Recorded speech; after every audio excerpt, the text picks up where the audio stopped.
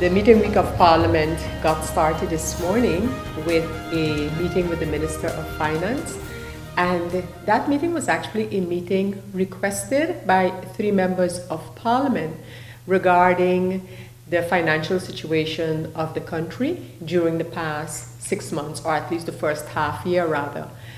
Coincidentally, the report by the Minister on the past 6 months / first quarter of 2017 was received by Parliament on Friday. So this very actual report could have been part of the discussions with the Minister of Finance. So again, while the request did not have to do with that report because it was not yet received when members of Parliament requested a meeting, it's now in possession of Parliament, as well as the reaction to that report by the CFT. And so several members of Parliament were able to further query the Minister regarding the comments by the CFT. As has been reported already, the reaction of the CFT to the first, in fact, I'm saying first quarter, it's actually first half year of 2017, is quite good, the reaction that is, as the CFT sees a positive trend as far as the finances of the country are concerned. Some interesting facts that come out of the report and which have also been highlighted by the CFT are, for example, the lower than budgeted personnel cost. A big part of this have to do with vacancies not being filled as projected during or in the budget. So one of the questions that immediately come to mind, because this information is not provided in the report that we received from the Minister, in which ministries have these personnel savings been realized? So in other words, where have these vacancies not been filled? The report that we get on usually a quarterly basis, but in this case, due to the ICT issues that the government faced, we too, just like the CFT did, we received the reporting by the government for the first half year of 2017. And again, these are total figures, so you would see the total number of total amount of personnel cost vis-a-vis what was budgeted for a half year in 2017. As a red thread throughout the report is also mention of the ICT issues that the government have been facing.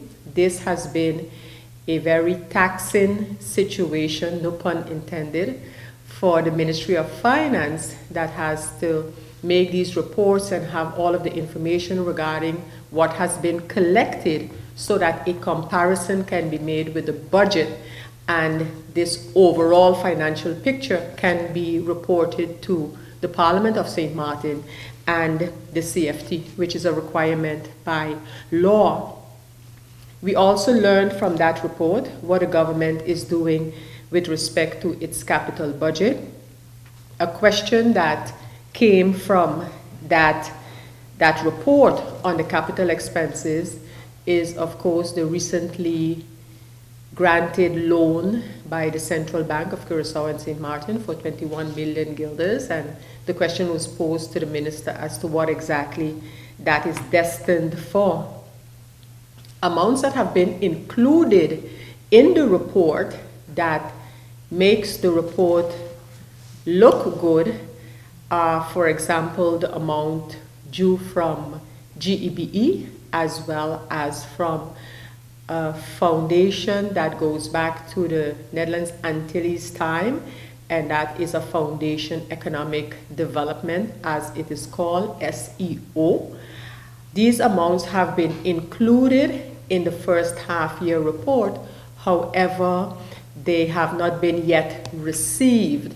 So in the coming months, these amounts will have to be received in order to show that what has been projected will actually materialize to be the case.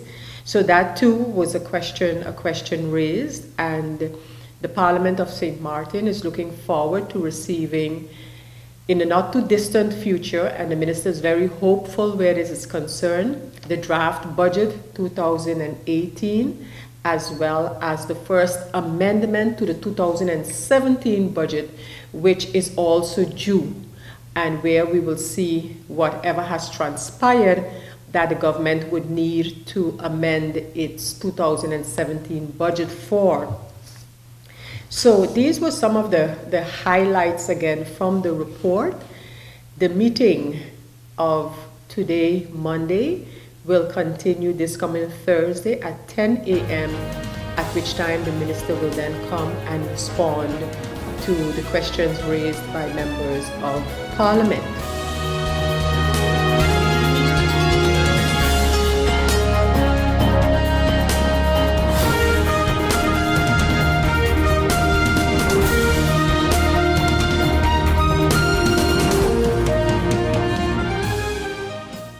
GEBE has been faithfully serving the communities of St. Martin, powering your home and our economy. Come rain or shine, our qualified team of professionals are working hard 24 hours a day to provide you and your family with safe, reliable electricity and water. We use the latest technologies and test our products daily to maintain the highest international standards. Our friendly staff is always there to assist you, whether in person, over the phone, or online. We are committed to constantly improving our products and services, making them more efficient, effective, and environmentally friendly to serve you better today and our next generation of clients tomorrow. GEBE, powering a brighter future. Our friend Megawati is here with tips to save you energy. 1. Turn your airco temperature up. 2. Use a ceiling fan instead. 3. Buy energy-saving products. Save some green with NVGEBE. Hey guys, did you know that now with Telcel, if you accumulate $25 or more within one calendar month, you get 15 more? 15 more? Yes, 15 more. However you want. So I can top up $3 now, $10 next week, and so on until I reach or pass $25? That's right. Get 15 more. Wow! I feel like a 15 again. Yeah. Right. Accumulate $25 or more within one calendar month and get 15 more. Telcel, when you want more. Need a loan that's quick and easy. Island Finance. Up to 50,000 guineas really easy. Island Finance. For education, yeah. A renovation. That's no problem. Yes, it's true. That's not all. They're quick and friendly too. Island Finance. Appliances, vacations, even fix your car. You can depend on Island Finance.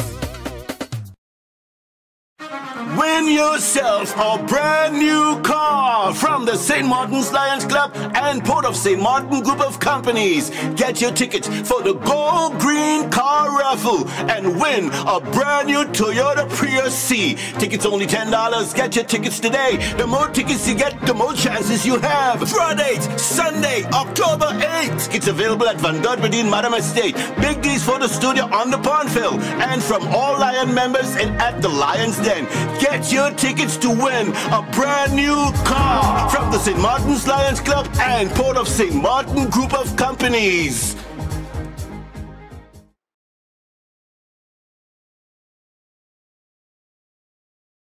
The faction leaders of the Parliament of St. Martin are supposed to meet. As the name implies, the faction leaders meeting is a meeting of the 4 faction leaders in Parliament. It is in this setting where we discuss things relevant for the functioning of Parliament. For example, on the agenda would be the matter of the opening of the new parliamentary year, the speakers, the time allotted to speakers, the procedure during the opening. We have the closing, of course, and the next day the opening of Parliament in September. And coming back to the agenda of Parliament, we have on the same Tuesday tomorrow, August the 15th, we have invited on their request Dow's Musical Foundation, who will come to Parliament and present his foundation, the work of his foundation, to the members of parliament. On that same Tuesday, we will continue the discussion on the draft law administrative enforcement. This particular draft law has been on the agenda of Parliament. It has been already discussed, and the Central Committee meeting of this draft law will continue on Tuesday at 2 o'clock. This particular draft law is or will be defended, so to speak, by the Minister of Justice, as it falls under the Minister of Justice, and he's expected to be in Parliament on Tuesday. Continuing on Wednesday, we have a committee meeting, and that's the Committee of Tourism, Economic Affairs, Telecommunication, and Transportation. And in that committee meeting, which will be held at 3 o'clock, we have a presentation by the AUC, the American University of the Caribbean, and they have asked if they can come and present to Parliament what they have analyzed to be the contribution of AUC to the overall economic development of St. Martin. So that university, representatives of that university will be here and will be making a presentation to Parliament. As I mentioned earlier, we have the continuation of the meeting that was started today with the Minister of Finance. That will continue on Thursday morning to be exact. And then in the afternoon, we will have again the continuation of a Central Committee meeting, this time having to do with the changes to the Civil Code regarding the matter of labor. And I think I need to explain what is currently before Parliament. It was back in late 2015 that Parliament received a draft proposal to change the Civil Code to include the matter of, or create a special book in the Civil Code for labor. And so that the only thing what was taking place there is that the matter of labor would have been given its own book in the Civil Code. Since that presentation of that amendment to the Civil Code, which is quite comprehensive, by the way, but since that initiative or the draft reached Parliament, you had the Minister of Labor, Social Development, and Public Health having discussions with the social partners on the matter of overall labor reform. Those discussions eventually led to an agreement between the minister and the social partners regarding some changes to that draft law that was at Parliament. So the minister has an agreement with the social partners that there should be overall labor reform. That would include many or definitely more changes to our labor legislation. However, there were already some changes that the social partners and the minister have agreed to.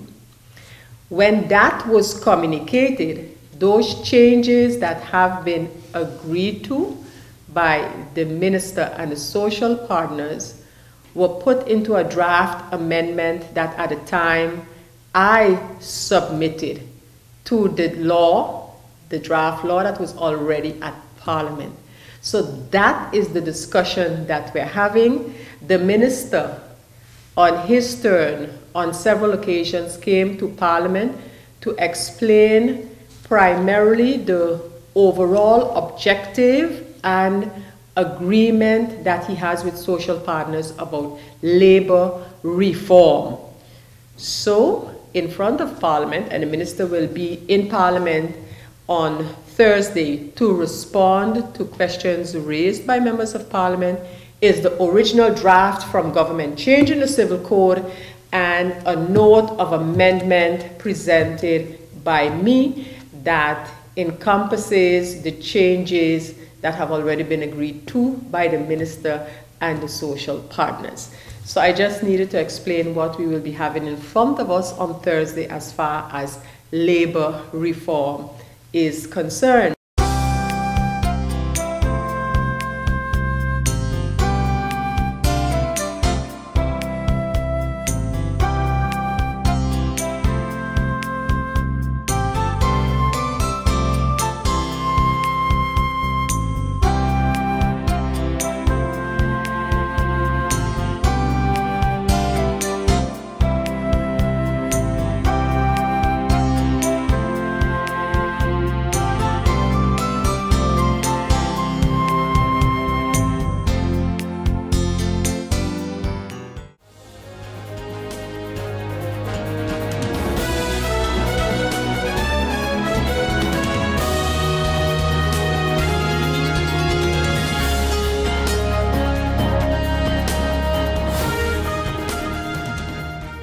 Hey guys, did you know that now with Telcel, if you accumulate $25 or more within one calendar month, you get 15 more?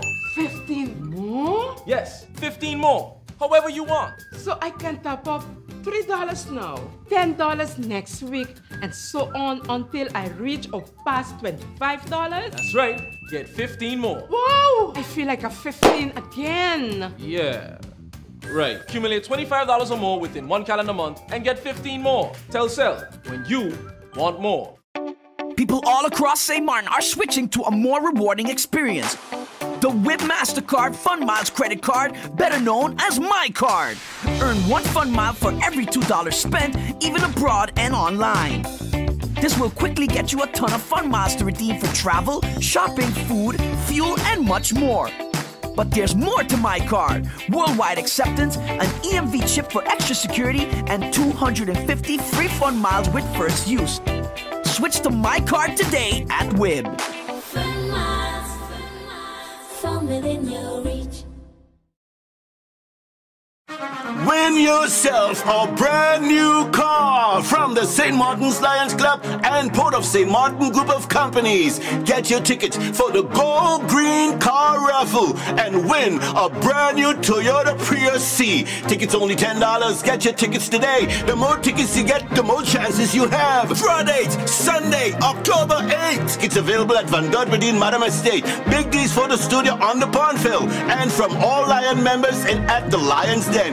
Get your tickets to win a brand new car from the St. Martin's Lions Club and Port of St. Martin Group of Companies.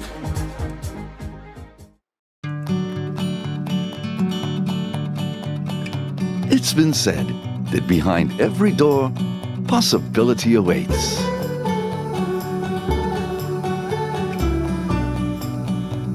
How much possibility depends on which door you open first. Every day, we help our customers discover the possibilities in their lives. It all starts with a conversation. Scotiabank. Discover what's possible.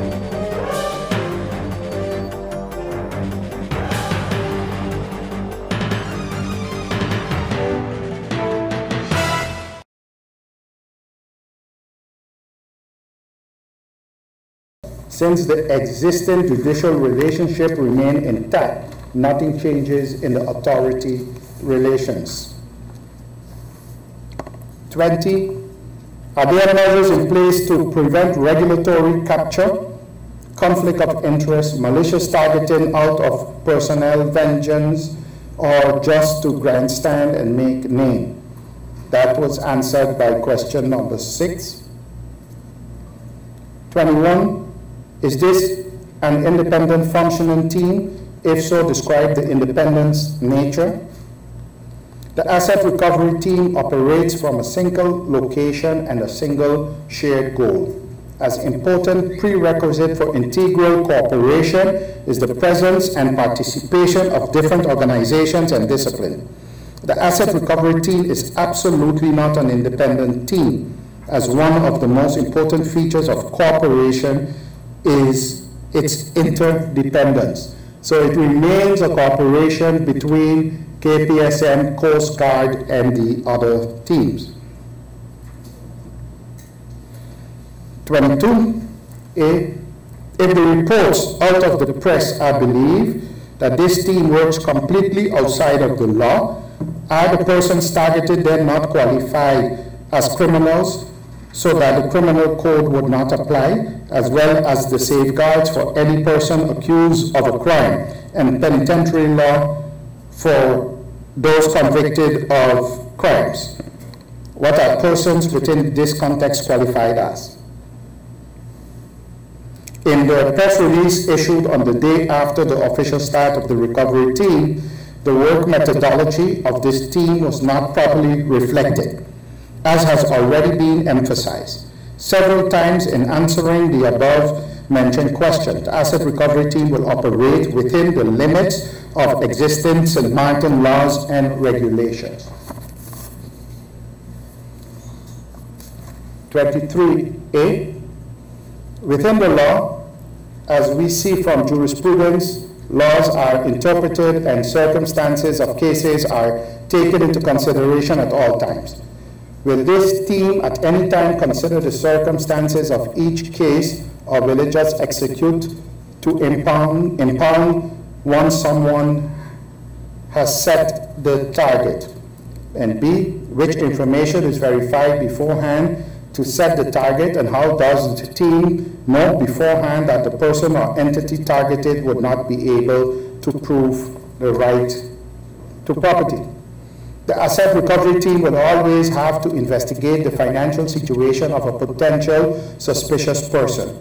The team will not take away someone's property without reason or proper information gathering. Of course, the asset recovery team must be sure to inform itself regarding the financial situation of a suspect.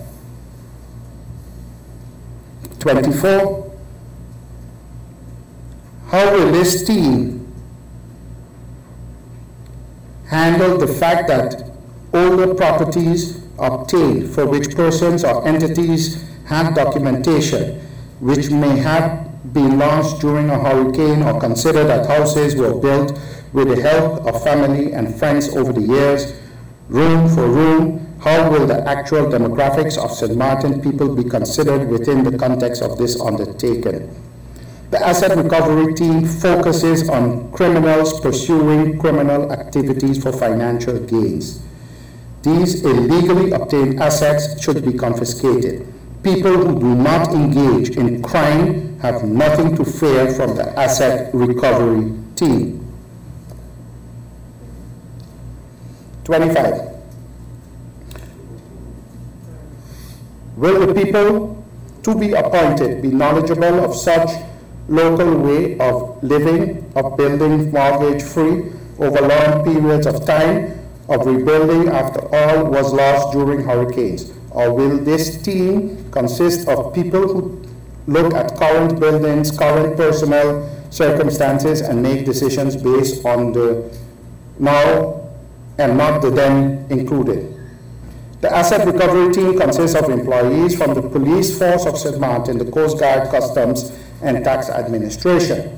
These are people who have been living on St. Martin for many years and who are all very familiar with the cultural aspect of St. Martin. MP, the Honorable Claret Connor, asked, have there been cases in Curacao where they seized people's property because of them being a suspect? From 2015 to present, a large number of actions have been taken by the Integrated Asset Recovery Team Curacao. Many cars, boats, houses, and other assets have been seized. If assets are seized and sold and government loses the case, what happens after that? Has this happened before? If so, what happened in that case? If seized assets are being sold and later it would appear that the judge found this action unfair, then the amount of money received will be returned to the interested party. B, Integrated Asset Recovery Team Curacao does not know of any such case. See answer to 2A. So there's no known case in Curacao where assets have been seized and the judge ruled that it was done improperly or unfairly. 3. In a situation where someone is taking part in a partner hand, what is there to protect the individuals in this situation? Again, all actions of the asset recovery team will be conducted in compliance with the existing legislation. Law guarantees the rights of the suspects and the existing laws and regulations.